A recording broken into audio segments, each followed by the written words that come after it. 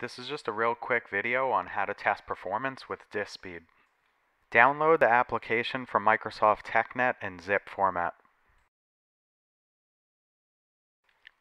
Unzip the files and note the destination directory. CD to the directory containing the disk speed executable. Below I have included text for a description of each command option. Make sure the destination drive has enough space for the file disk speed will create. Avoid using one thread, as this could limit your throughput and IOPS.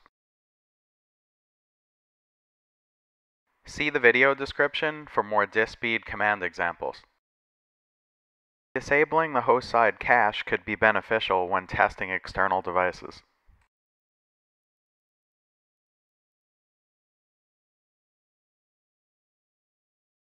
Press enter when you are ready to begin the test.